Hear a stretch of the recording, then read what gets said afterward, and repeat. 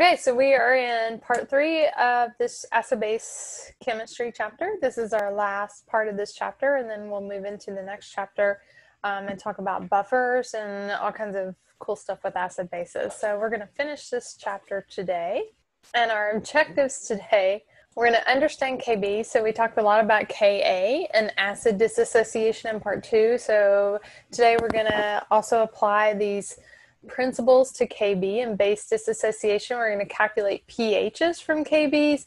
And then the last part is probably going to be the hardest part because we're going to look at ions. So now I don't have an acid or a base in solution. I have ions in solution, and seeing if those ions will react with water and as a result change the pH of that solution. So we're going to look specifically at ions moving away from sort of an acid-base scenario, but looking at when you have these ions in solution, is that going to change the pH at all, even though I don't have an acid or a base necessarily present? So that is our objectives for today. And if we look at a base solution, remember our definition of a base was something that our Arrhenius definition was a substance that produces hydroxide ions in water. Our Bronsted-Lowry definition was a base is something that is able to accept a proton from an acid.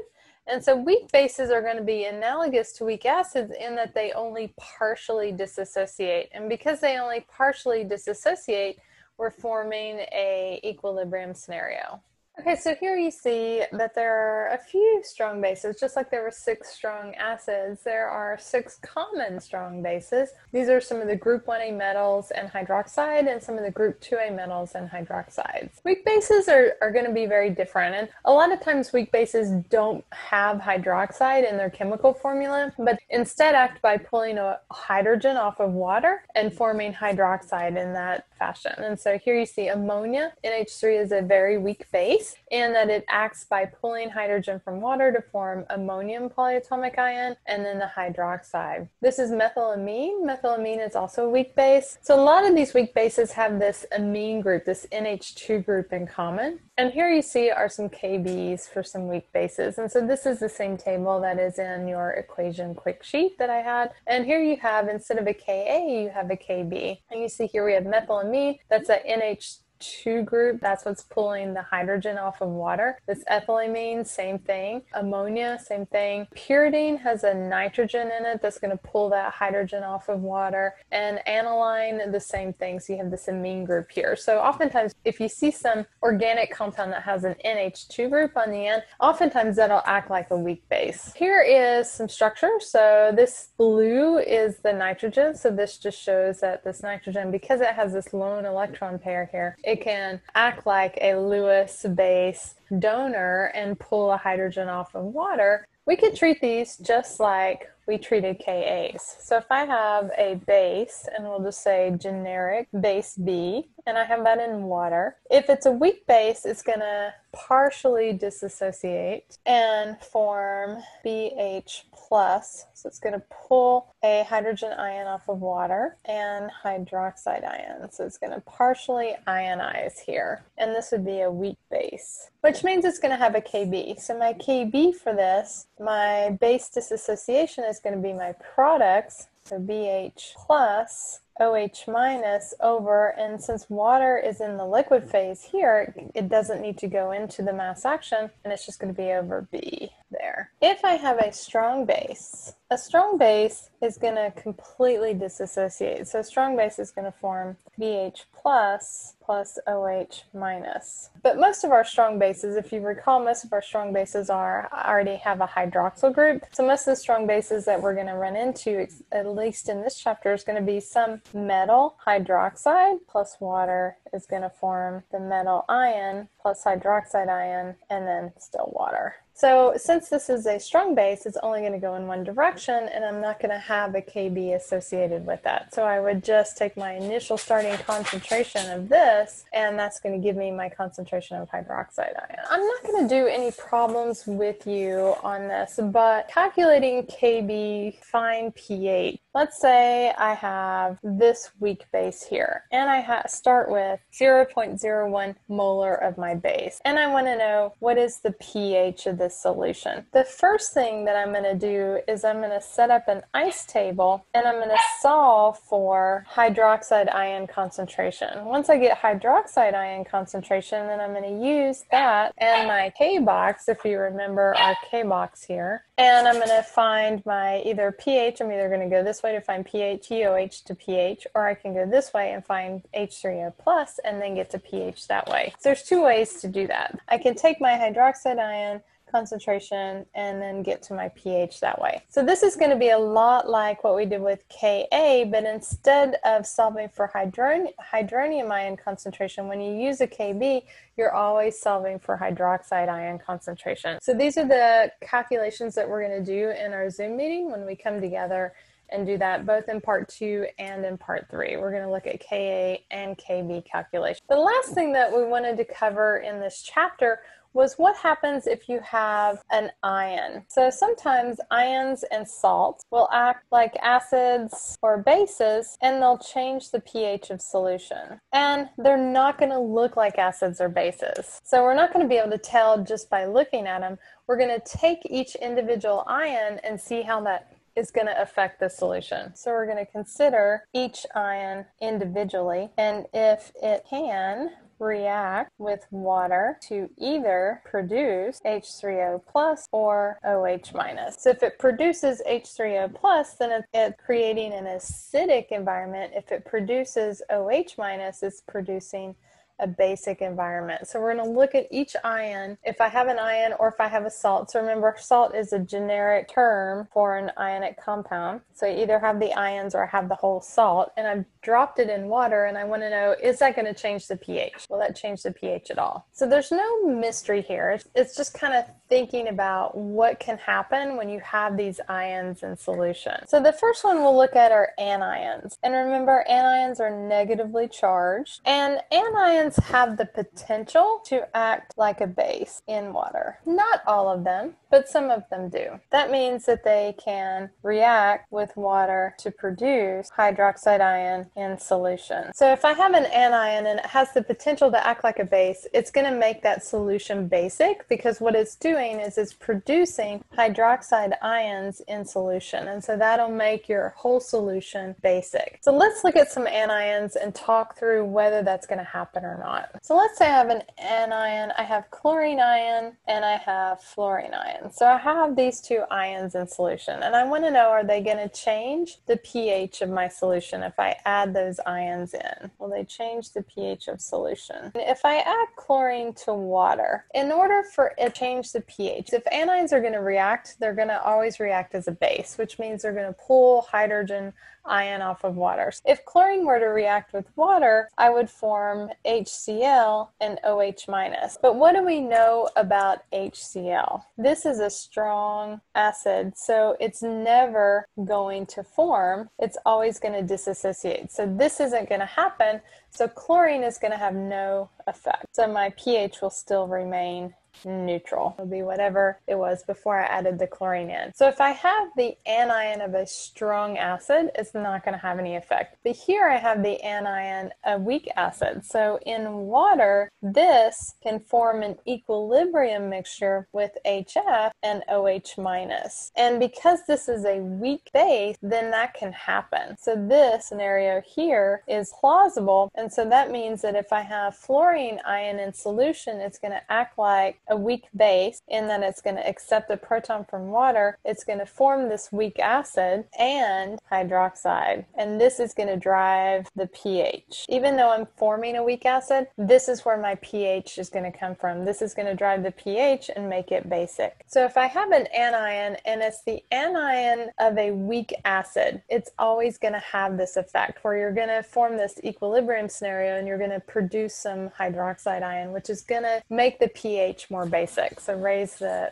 pH. If I have a cation is going to be different. So cations, like anions, cations are going to be positively charged, and they can have the potential to react with water and act like an acid to produce hydronium ions. So anions are going to act like a base, cations are going to act like an acid if they meet these criteria. So if it is the counter ion of a strong base, so if I have calcium 2+, or let's look at, so calcium 2+, or sodium plus, or K+, these are all counter ions of a strong base. CaOH2 is a strong base, NaOH is a strong base, KOH is a strong base. They're going to keep it neutral. So they're not going to react with water to form hydronium ion. Because what would have to happen is you would have to have calcium ion reacting with water, form CaOH2, which is going to leave a hydrogen ion, which is going to quickly react with another water, hydronium ion.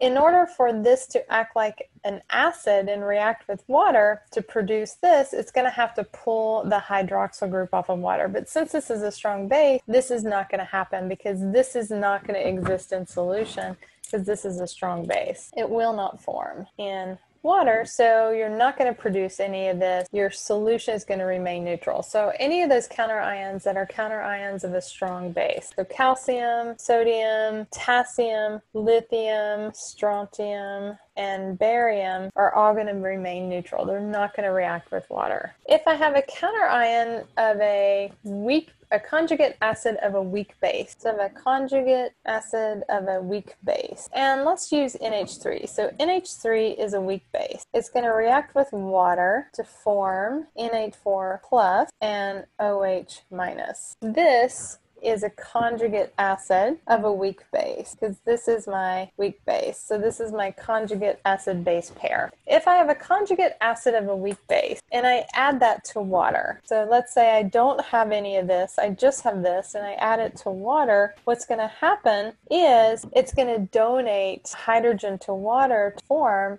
H3O plus and NH3. So it's going to go back to the weak base. This is an equilibrium scenario. So if I have the conjugate acid of a weak base, it can act like an acid in that it donates an electron to water. This is going to make the solution acidic. So it's going to change the pH of that solution by donating a hydrogen to water to form hydronium ion. So it's going to act like an acid, donate a proton. So if I have a conjugate acid of a weak base, it's helpful to recognize your weak bases. So NH4 plus is always going to be the conjugate acid of the weak base NH3. So if I have that as a counter ion, that's going to make it acidic. And then the last thing is if I have the small, highly charged metal ions. So we looked at this first, and that had no effect. My counter ions of a strong base. We looked at the conjugate acid of a weak base, and that's going to make it acidic. And the third thing I'm going to look at is the highly charged metal ion. That's going to act like an acid because it's going to form hydrates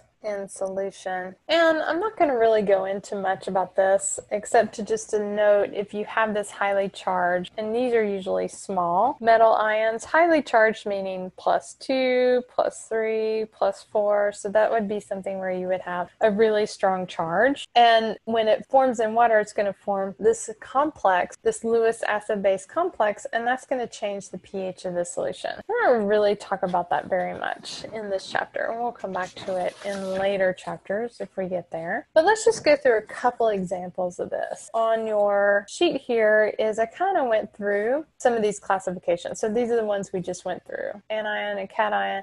And then if I have a salt, I'm going to look at both components of the salt. NaFCa,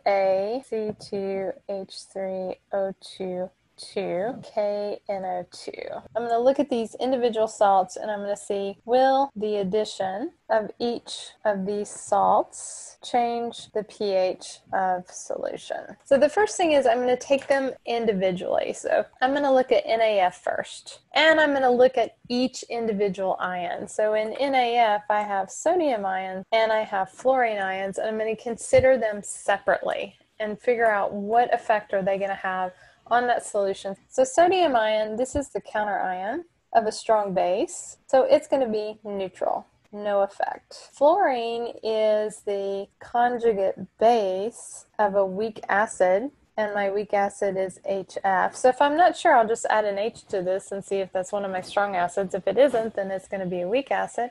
Conjugate base of a weak acid, so that's going to act like a base in that it's going to pick up a proton from water and it's going to make it slightly basic. It's going to produce hydronium ion. So if I take sodium fluoride and I add it to water, my pH is not going to be neutral, it's going to be slightly basic, and that slightly basic is coming from the fluoride ion. If I look at calcium acetate, calcium ion is the counter ion of a strong base, and that's CaOH2, so that's going to be neutral, there's going to be no effect. C2H3O2 minus is the conjugate base of a weak acid, and that weak acid is acetic acid, HC2H3O2, so it's going to be slightly basic. So if I add calcium acetate into solution, it's going to increase the pH of that solution, it's going to be slightly basic. Now if I look at NO2, KNO2, K plus and NO2 minus, K plus is the counter ion of a strong base, KOH, so it's going to be neutral, no effect. NO2 is the conjugate base of a weak acid. My weak acid there is HNO2, so it's going to be slightly basic. So in this case, for all three of these, if I add these into water, and if I was taking the pH of that water, I would see the pH go up. So it would become basic. What if I take sodium hydrogen carbonate? Is that going to change the pH? And if so, how? So I'm going to break this into ions. So this is going to give me sodium ions and HCO3 minus ions. So I'm going to recognize this as the counter ion of a strong base, NaOH, so that's going to be neutral. This, however, is the conjugate base of a weak acid, and that weak acid is H2CO3, carbonic acid. So this is going to make it slightly basic. Let's do one more page of examples, because I think these are a little bit hard to think about. So aluminum bromide, and I dissolve that in water. First off, I'm going to look at my ions. So I'm going to have aluminum ions, and I'm going to have bromine ions.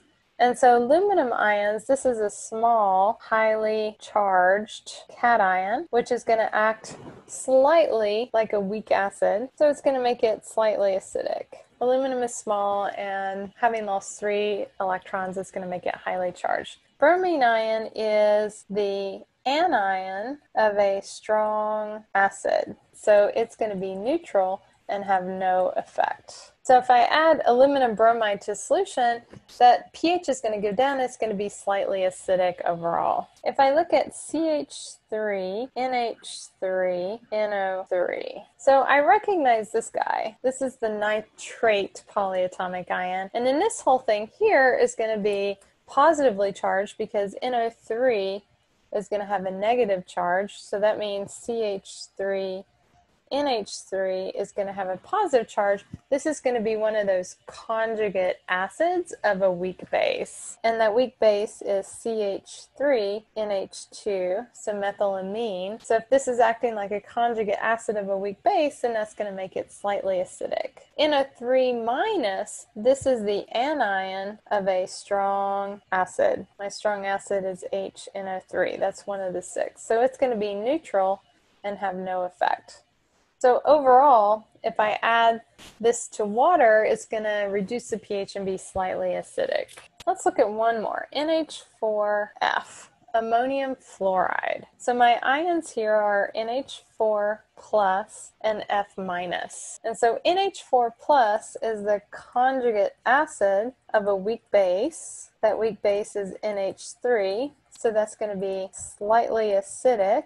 My F minus this is the conjugate base of a weak acid, HF, so that's going to be slightly basic. I'm going to look at my K values here to see which one is going to be bigger. If I want to calculate it, I would do my Ka for NH4 plus and my Kb for F minus and see which one is greater. If Ka is greater than Kb, then that means it's going to be slightly acidic. If my Kb is greater than my Ka, then it's going to be slightly basic. So I could work that out. And you'll notice if this is the conjugate acid of a weak base, this means that I'm going to find a Kb for this, but I'm not going to find a Ka. If this is the conjugate base of a weak acid, I'm going to find the Ka for this, but I'm not going to find the Kb. To be able to use a Ka and a Kb for this, you need to calculate them. There's a handy little shortcut that allows you to do that relates these together, and that's Kw. That's the autoionization product constant for water